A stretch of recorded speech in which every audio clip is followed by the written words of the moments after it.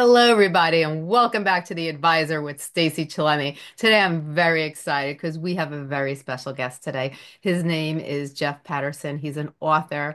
He is a martial arts expert. He has a lot of knowledge when it comes to meditation and how to incorporate meditation into your life so you could overcome the crisis in your life and you could obtain any level of success and joy into your life through meditation. And he's here today to talk about meditation and how meditation can help you reach all your goals and dreams in life and help you become successful and happy. So, Jeff, it's a pleasure to have you on the show. I'm really excited to hear what you have to say today. I'm a big fan of meditation and I use it on a daily basis. And I'm so glad you're here today to share your knowledge with us. Can you tell everybody a little about yourself and what you do? Yeah, thank you very much for having me. I'm here over here in Portland, Oregon. I've been running a martial arts and meditation center here now for about 30 years, and it's been a strong life passion of mine, and at a fairly young age, I was introduced to the meditative arts in a bit of a roundabout way. I was 19 years old. I wasn't really interested in going down the meditative path, and it changed my whole life in many ways. And, I used to be very much into Western boxing. And so I went to this boxing gym that was just a few blocks down the street here from my academy in Portland. And at a boxing gym, it's run a lot different than your traditional style fitness class in that it's not one teacher out in the front of the room training all the boxers. Usually there's four or five coaches in a decent sized gym, and each one of those coaches might have three or four fighters that they're working with. Mhm. Well, at this one particular gym, one of the coaches that was there was a very well-known coach and he created very high-level competitors in both amateur and the professional arena. And I really wanted to get to spend some time with him. And so I would always show up at the gym when I knew he was going to be there. I'd work really hard and try to get him to notice me and get to where he'd spend some time with me. And I followed him around for about 3 or 4 months. And finally, he started giving me some tips and showing me a few things. And it was only about maybe 2 to 3 weeks of getting to work with him when he said something to me that changed my life forever. In that he said, if you really want to be a good boxer, you should start doing meditation and Tai Chi. Now, here I am, this 19-year-old kid who doesn't know much of anything, thinking, isn't Tai Chi for like old people in the park? How's that going to help me be a better fighter? And, I had a lot of respect for him, and I started doing the practice. And it's changed my path and my life in so many ways through the years. And here at the Academy, I've been very fortunate to have over 26,000 students come through the Academy. And I've literally heard hundreds of stories of how the meditative arts has positively influenced people's lives. And that's really what's given me the fuel and the passion to create my last couple books and create my online program and my teacher training program is I'm just trying to get this message out there so people can really see the value and the benefit of meditation and realize that it's not something that, you have to retire to a cave and meditate for the rest of your life. There's ways that we can integrate these practices into our day-to-day lives and really see a lot of benefits from it. And so that's what I'm all about right now. Well, I'm a big fan of meditation and applying it into your life. Like I was telling you before the show, one of the main things that triggered my seizures for epilepsy was stress. And, it was meditation that helped me create a level of calmness in my life where I was able to help control my seizures. And for me, it was a game changer in my health. Now, for people who want to incorporate it in their life on a daily basis, like you mentioned, what are some of the things people can do to incorporate meditation into their lives? Well, there's a lot of different directions you can take the practice. And first, I think having an understanding of the overall kind of spectrum of directions to Mhm. help find a path to follow is important. And so within the meditative arts, I have it broken down into kind of five categories of practice. There's the athletic path you can follow that helps improve your physical performance and your timing and your awareness. You'll notice that a lot of professional athletes these days are turning to the meditative arts to aid with this and help improve their percentages. Then you have the therapeutic side of the practice, which is good for health and longevity and dealing with injuries. And then you have the medical side of the practice. All of Chinese medicine is based off of Qigong theory, which is one of the meditative practices. And then we have the philosophical side of the practice, which is something I've always been very passionate about. And then lastly, the spiritual side of the practice, which is what most people, I think of when they hear the term meditation. So Mhm. when you have an idea of what path you want to follow, or maybe a combination of a couple paths, then what's important is to have a strategy of how we're going to integrate these practices into our day. And there's three modalities of practice that I think are essential for anybody to cultivate when they're building a meditation practice into their life. And they are having a ritual practice, which is something where you set a little bit of time aside every day. The Dalai Lama once said that everybody should meditate for 20 minutes a day. Unless you're too busy, then you should meditate for an hour. And I love that Mhm. saying because having that consistent practice is really key for cultivating the benefits of meditation. Yeah. A lot of times I'll hear people say, oh, I tried meditation when I got stressed out or I had panic attacks, but it just didn't work for me. And it's kind of like saying, hey, I want an apple, so I'm going to go plant a seed and expect to eat it this afternoon. It doesn't happen. You have to cultivate and lay the foundation. Yeah. And so this is the first step. And then the second pillar, if you will, of practice is active practices. And these are things that we can do all day, every day. And it can be when you're walking down the street or even standing in line at the grocery store. And they could be as simple as breathing exercises, energetic circulations in the body, maybe spinal rotations, or maybe even a simple movement practice that could be done in as little as 60 seconds. Yeah. And these things are just to help us stay in that state of awareness throughout the day because, it makes no sense to meditate for 20 minutes or a half an hour every day if the rest of the day you're stressed out and worried about everything that's going on. And so these practices help us kind of keep that peaceful, aware state of mind in everything we do. And Right. then the third pillar is the philosophical side of the training. And these are things that we can integrate into the day and also into our ritual practices. Right. And having this idea of kind of the path to follow and how to integrate these practices into our life, I think would be one of the first steps you want to put a little bit of thought into. I like that. Everybody's different and what works for some people doesn't work for other people. But it's important that we take time out to really connect with ourselves. And, it's nice when we can meditate and we can really kind of block out our surroundings and really learn more about ourselves too. I find that meditation is not only great for your health and for your ability to understand yourself on a spiritual basis, but it also helps you health-wise. It can help you in many different aspects. Now, for you, like, what are some of the main benefits of incorporating um, meditation on a daily basis into your life, so people understand how powerful it could really be if you take it seriously and you do it on a routine basis?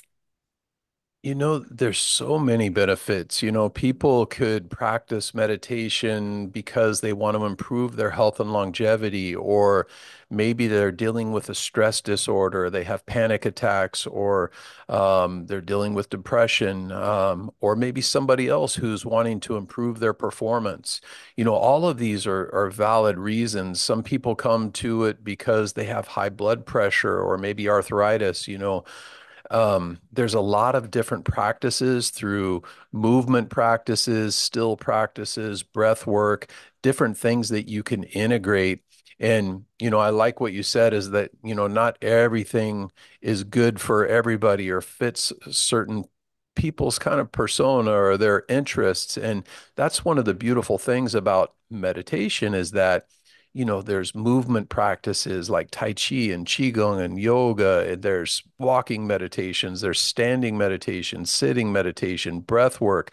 There's so many different things that we can pull from what's important is just kind of understanding which things are going to help us down which path, Yes. because meditation is a very deep path. I've been studying this stuff for 36 years and I'm still just a student learning all the time, and it's one Yeah. of those things where you really need to have a guide to kind of help point you and help you navigate through the training because I've been running this academy now for 30 years, and I've had students come into the academy who have been self-taught and trying to do meditation on their own. They've been practicing for 15, even 20 years.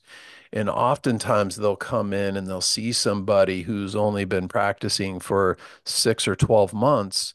And in a lot of ways, they're further along in their practice because they've had a direction and a path to follow. And there's so many videos out there on YouTube and apps to listen to and all of these things, which in a way can be helpful if you have a guide to point you down the right path. And if you Mhm. don't, you can easily spend 10, 15 years of your life and just kind of never get past the surface. And Right. so having that direction is really important.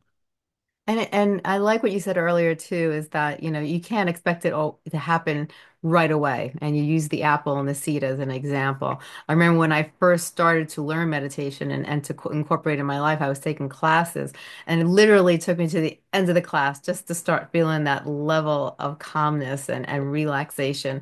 And everybody would be getting up, getting ready to leave the class. And I'm like, wait, where's everybody going? I'm just starting. Wait, I'm starting to feel good now. And it's, for some people, depending on, your mentality and how busy your life is and what's going on in your life, everybody's different. And, is there a standard type of meditation that you teach people that they can kind of adjust and apply to their own lifestyle?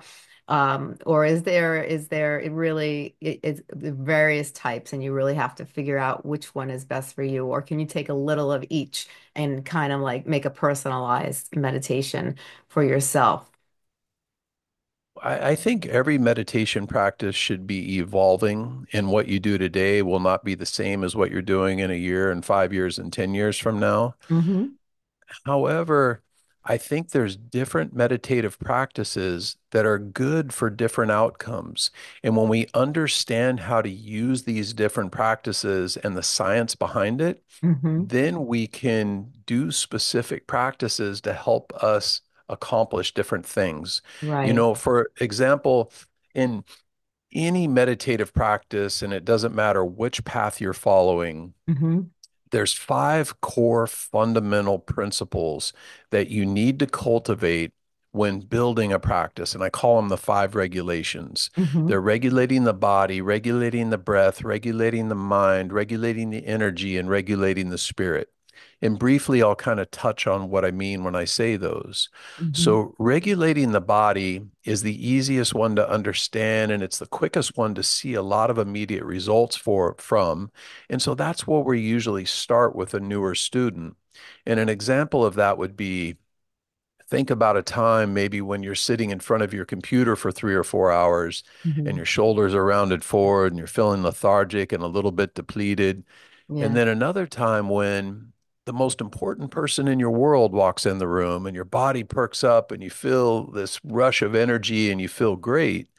Well, these two different energetic states, we are in 100% control of all day, every day. And by understanding how to regulate the body and adjust our skeletal alignment and our muscular tension and our breath and our awareness, we can regulate these states and give us different physical, mental, and emotional outcomes throughout the day. And this is kind of a surface level of regulating the body.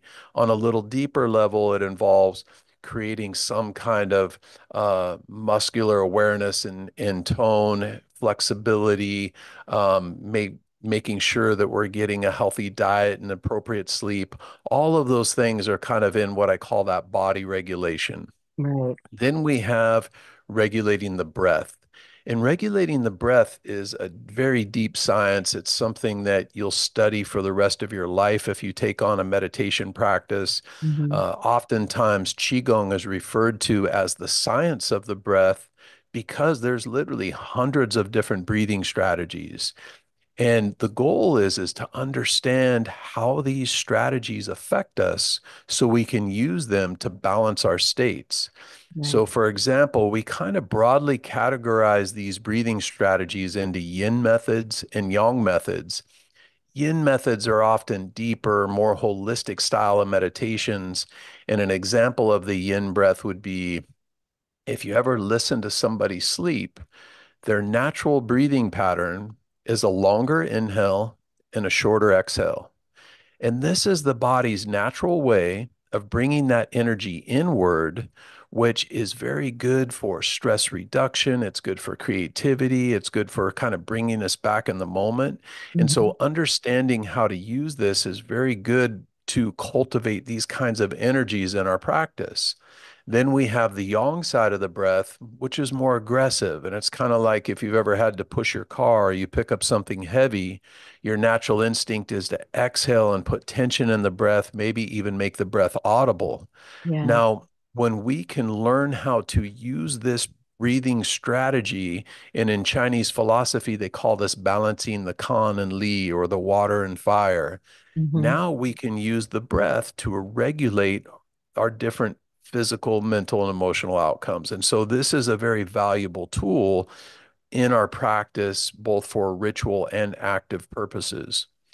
Then the next stage is regulating the mind. And regulating the mind, as with the breath, is a very deep, lifelong practice.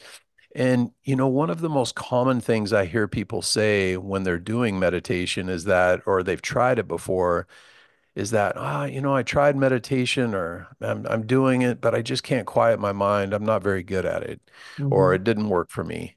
And somewhere along the way, people got this misconception that in order to be good at meditation, you have to reach this state of nirvana and have nothing else bother you. And Hmm. it couldn't be further from the truth. I've personally been training for 36 years.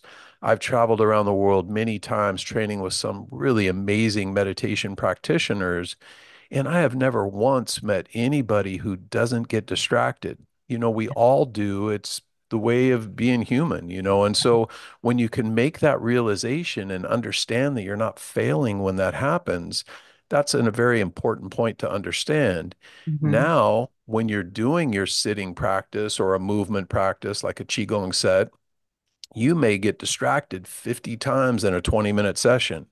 Every time you get distracted, you recognize that imbalance.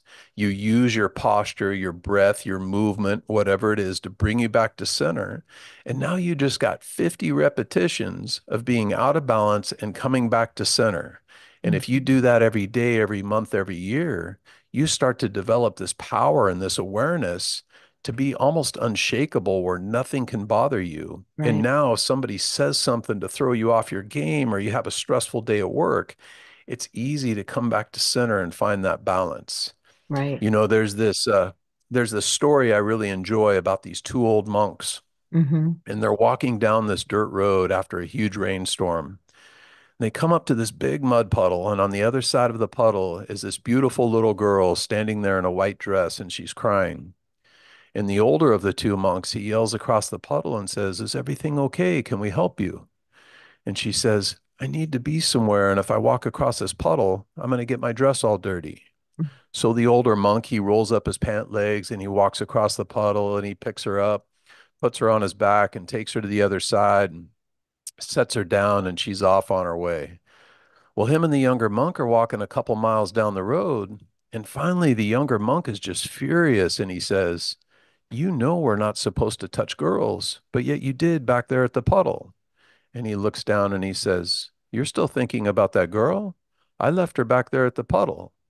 And how many times in life do we have to get 2 miles down the muddy road before we finally realize we got to let go of this thing, or, we got Yeah. to go back onto a positive path? And so understanding how to recognize these imbalances and having the tools to come back to center is very important part of the training. Yeah. Then the fourth regulation is regulating the energy. And this is an extremely deep topic and something that we could literally talk for hours about. But a basic idea is With a lot of meditations, we lead the energy inward, we extend it outward, or we circulate it through the body in some more advanced practices. And in order to do this, we have to reach a competent level in regulating the body, the breath, and the mind. And once we've done this, then we can lead the energy in the body to get these different expressions and outcomes. And then the fifth and final stage of the regulation is regulating the spirit. And this is very profound, and it's something that meditation masters and monks will spend their entire life's journey working towards that stage of enlightenment. And when you understand these five regulations and see how cultivating these can help deepen your practice, now you can see that getting into the meditative arts can affect anything we do in life and is extremely powerful in helping us in really anything. Wow.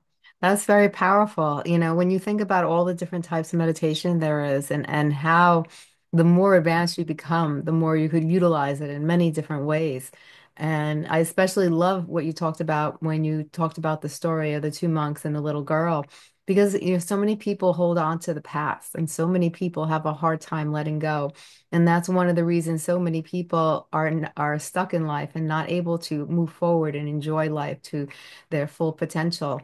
For you and your own practice, and working with other clients, what do you feel is the most powerful type of meditation for someone to try to practice and learn that could help people with letting go of the past and letting go of things that occurred in their life that are holding them back from really reaching their true potential in life? You know, I don't think there is, if you're asking for a technique, I don't think there's any one technique that helps with that. I think Right. it's the idea of living the lifestyle. You know, Mm, the meditative arts is not meant to be a hobby that we do once or twice a week. right. It's meant to be something that we integrate into our life and see how all of the fruit starts to blossom, right? Hmm. And so by having that consistency and that awareness in our day-to-day lives is where the true benefit starts. You know, anytime somebody new comes to the practice, I always have three things that I like them to consider. You know, I've been very fortunate to be able to help a lot of people with the meditative arts. And one of the most challenging things for me being a teacher is that I know a lot of people are undisciplined, and it's very difficult to have anybody change the habit of doing something every day, you know, Right. and so I have three questions that I'll have them contemplate. And by doing that, I find that I see a lot more success and see people benefiting more from the practice. And the first one is, have them think about, or you, if you're listening, think about why you're being drawn to the practice and why you want to take on this practice. Do you want to stay healthier into your later years to watch your grandkids grow up? Or are you dealing with some kind of a stress disorder or health issue that you need to work through? Or do you want to improve your performance on the field? And now, not just why, but how will your life change in every angle if you do accomplish this, and how will it get better? And then also think about how will your life be changing for the negative if you don't make this change, and all of the things that will happen if you don't. And if you do this and really spend some effort and time thinking about this, it'll help give you the fuel to have that motivation behind your practice, which leads to the next step, which is developing that consistency in our daily rituals and active practices. Because that consistent practice that we do every day is where all the true gold is at in meditation. And you can do that with a sitting practice, with a movement practice like Qigong or Tai Chi or whatever it is. And through that consistency, we develop this discipline and integrity and perseverance that not only affects us in our practice, but it feeds over into everything we do in life. And so this is really important. And then the third and final thing, which we already kind of touched on a little bit, is you have to find a guide. You have to find somebody to help point you in the right direction, because it is an extremely deep practice. And it's been not only something I've been passionate about, but it's been my profession. And I've put thousands and thousands of hours into studying and training with teachers. And I'm still just a student learning all the time. It's such a deep practice. And to think that you're going to go onto YouTube as a beginner and figure out how to do this practice and have any kind of effective results, you're kind of kidding yourself. And so if you do those three things, and you think about your why and you understand the importance of consistency and you find a guide, you'll Mhm. really reap the benefits. And as you were asking what you could do, that's the foundation of what you can do more so than any specific practice. I like that. Is there a better time in the day to meditate, or it doesn't really even matter? There are different times that give you different outcomes. So, for example, in the morning, when dawn first changes and the sun starts to come up, this is the most powerful time during the day when the ionic exchange in the air is going on. And this creates a certain kind of energy that is very good to tap into. At noontime, it's very yang. Everything is very up. And there's a lot of times why people start to feel stressed during the middle of the day. So this is a good time to do a yin practice. In Mhm. the evening, before we go to sleep, this is a good time to do some yin breathing exercises to help settle the mind down and help prepare us for a good night's sleep. So there's different practices you can do at different times in the day, and that's why it's so important to understand the science behind what we're doing with meditation Mhm. so we can incorporate different practices to get different outcomes. I love it. Now, tell me a little about the two books that you wrote. So my most recent book is The Yielding Warrior, and it's one that uh, I've been very passionate about for a long time. Yielding is this very fascinating concept in the meditative arts and also in the martial arts. Hmm. And in my book, The Yielding Warrior, I've broken it down into three categories. We have physical yielding, mental yielding, and emotional yielding. Hmm. Physical yielding is the idea that I push you, you push me, whoever's the bigger, stronger person with the most leverage eventually is going to push the other person over. But Right. with yielding, instead of us trying to see who the bigger meathead is, when Mhm. you push me, I get out of the way of that force. And now I can respond with less effort. So I'm not trying to butt heads with you and see if I'm bigger and stronger than you. Right. Now, it's obvious how this is beneficial in any kind of athletics because it doesn't matter what sport you play, there's going to be athletes that are bigger and stronger than you. And you have to learn how to yield to this force to Hmm. put yourself in an advantage position so you can respond and get the upper hand. Hmm. Now, in order to really be good at physical yielding, a lot of things have to come into play. You need to be well rooted. The lower part of your body needs to be strong and flexible so you can change your central equilibrium without getting tight. The body has to be relaxed. The breath has to be calm, and the mind has to be present. Hmm. While this may take a lifetime to really master these skills, from day one, by integrating meditation into your life, you start to recognize these things inside yourself more clearly. And this is where it becomes very interesting because not only do you see these things more clearly inside yourself, but you also start to see them more clearly in other people. So, say, for example, you and I are having a conversation, and I say something that unsettles you. And I pick up on it right from that first imbalance. It's a lot easier to adjust the conversation and keep us in a happy place than if I'm not paying attention to that. Pretty soon I'm so far off track, you want to slap me upside the head. And Hmm. so learning how to use yielding in all of our interactions is extremely powerful. One, you're being more considerate, which is something that we could all do more of. And two, it allows you to be strategic in your interactions and lead conversations to a positive outcome with the least amount of resistance. And this is beneficial in our relationships, in business, in sales, and negotiations. I mean, there's so many different applications of this. This would be what I call mental yielding. Then the third area of yielding is very much like mental yielding, but it's with our own interpersonal conflicts.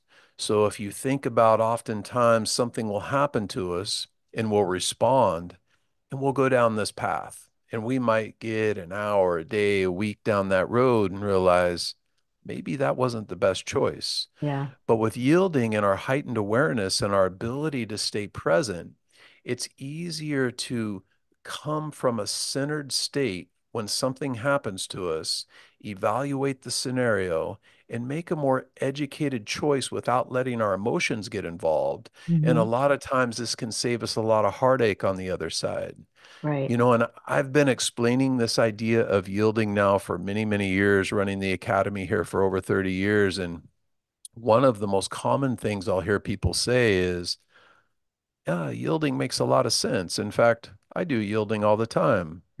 Well, I would agree. And I think everybody does some degree of yielding all of the time, whether they understand that's what they're doing or not. Right. However, it's kind of like if you or I were to walk into a crime scene with a detective who's been on the job for 30 years, Mhm. I guarantee you that person would see things about the series of events in the timeline that I know at least I would have no clue of. Right. And the meditative arts helps us see things inside of ourselves and inside of other people that I truly believe most people will go through life and never have any clue of unless they adopt this kind of a practice in their life. And that's kind of what the yielding warrior is all about. I love it. I love it. And what about the other book that you wrote? Can you tell us a little about that book too? Yeah, it's a book on kind of philosophical sayings that talk about how to integrate some of these practices into your life. And I mentioned earlier that the philosophical path of meditation is one I've always been very intrigued by because these strategies and these practices of studying these different sayings and different thought processes are really helpful, I think, to open up your mind to Yeah. many different directions and start seeing things from different angles. And so it's something that's always been a passion of mine.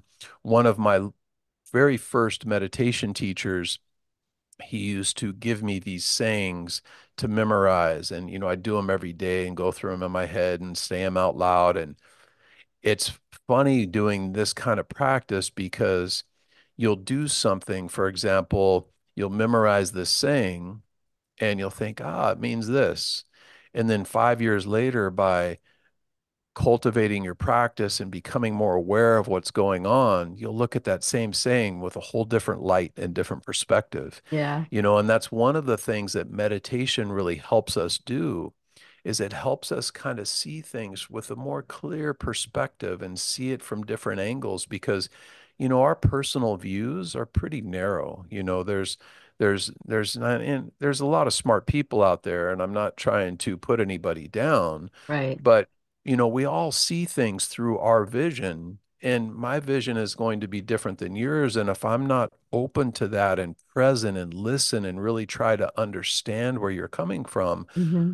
I can miss out on a lot on what could be very beneficial to me. And so I think by having meditation in your life and having that level of awareness really is one of the many gifts that comes from the practice.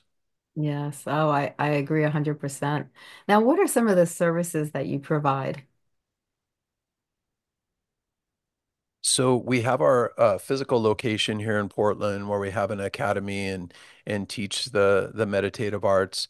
In my online program, I teach people how to build an evolving life practice with the meditative arts through movement practices, sitting practices, standing meditations, breath work, using some of this philosophical approach, and build a practice and help you follow whatever one of those five paths that you want to follow. So that way you have a focused direction with your practice and you accomplish the most that you can in the shortest amount of time. You Right. know, it's so easy, as I mentioned, to get distracted and go off in a different direction. Whereas if you have that guide and that approach, it can really help you on accomplish a lot in a very short amount of time.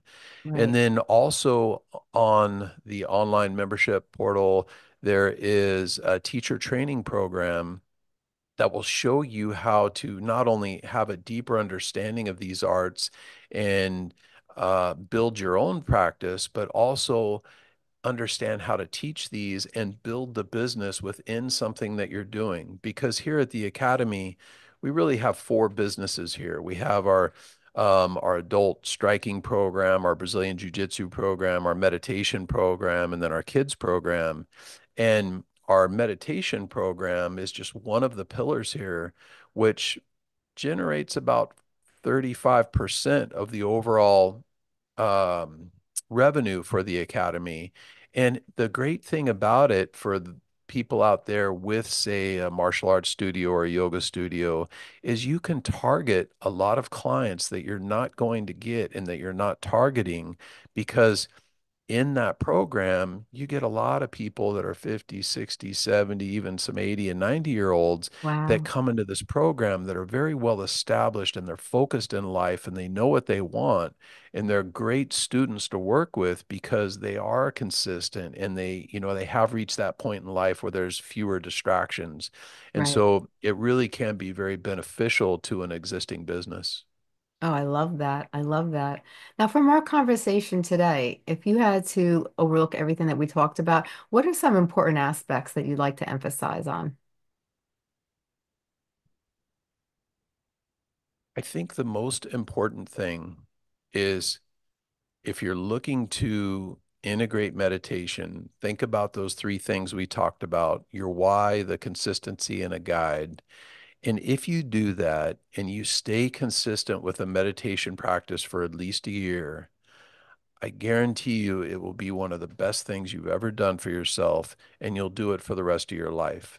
When I have students come in here and they listen to me and they say, when I say that do a 20-minute a day ritual, integrate some of these active practices, and they Hmm. keep that up every day, I bet at least 95 to 97% of them will do a meditation practice for the rest of their life because they see so many benefits by Right. developing that consistency that they would be crazy to stop. And so Right. take the time, invest in yourself, and you will always be grateful you did. I love it. That's amazing. Now, where can people find you? My website is theyieldingwarrior.com. If you'd like to get a free copy of my most recent book, you could go to theyieldingwarrior.com/book and just pay for shipping, and we'll send you out a free copy of the book. And that's also where you can get into our online programs as well. Wonderful. Well, this has been amazing, Jeff. I really appreciate your time on the show today. You've really given us a very broad and informational episode where I've learned a lot through you. And I know a lot about meditation, but you've really, really expanded and took over a lot of different things and the importance of each aspect of meditation and how it can be utilized in so many different ways. And for that, I just want to thank you so much for coming on the show and sharing all this information and sharing, taking the time to help so many people through the practice of meditation. So thank you so much, Jeff, for being part of our show. Thank you for having me. Oh, you're very welcome. And you have a great day. You too.